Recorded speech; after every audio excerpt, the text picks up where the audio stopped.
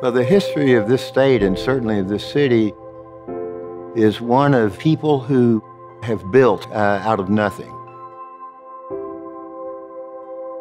I remember passing the Murrah building a few minutes before 9 o'clock, saw the Ryder truck sitting there, and did not think anything about it. A few minutes later, there was this tremendous explosion. We knew something incomprehensible had occurred. Those 168 chairs outside are not tombstones. They're representative of the lives taken from us too soon.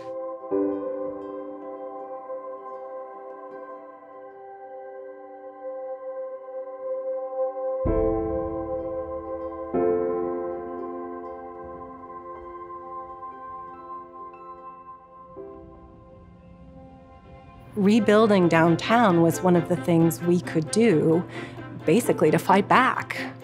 One of the things that I would attribute the success of Oklahoma City to is the Urban Land Institute. The Urban Land Institute brought a fabulous team to the city of Oklahoma City. Out of that effort grew a terrific report that had some very incisive recommendations about how life and vibrancy might be restored to the core of Oklahoma City. There are a lot of great districts in and around downtown Oklahoma City. Automobile Alley being the old dealer's row from the teens through the 40s. This Memorial District and the Arts District. Those buildings, which once went unnoticed, are offices, restaurants, bars. We have literally watched the city transform. The vision was backed by commitments, public and private, small and large. ULI enabled us to shape that vision.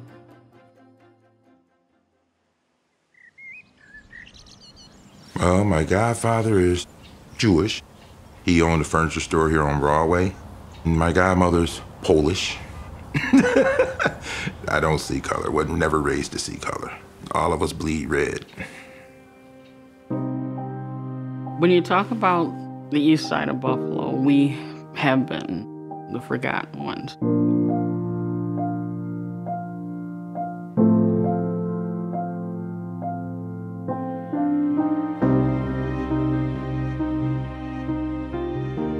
Broadway Fillmore Business District was one of the most hopping business districts in the city of Buffalo. You had all those big, huge stores.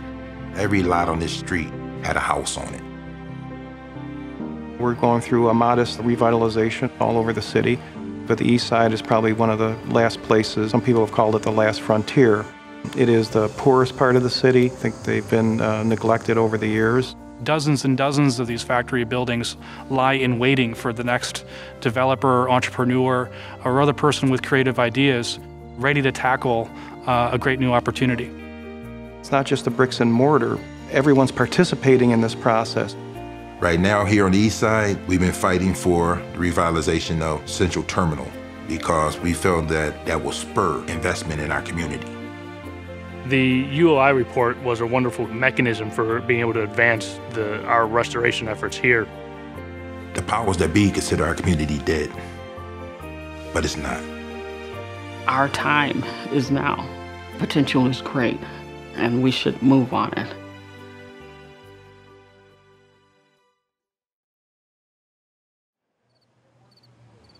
Con un rototiller mío empezamos a trabajar la tierra y sacamos un montón de basura, se puede decir escombro.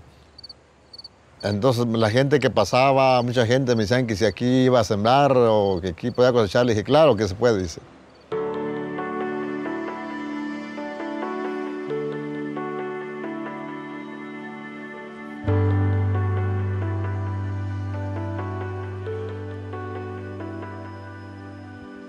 The graffiti around here was horrible.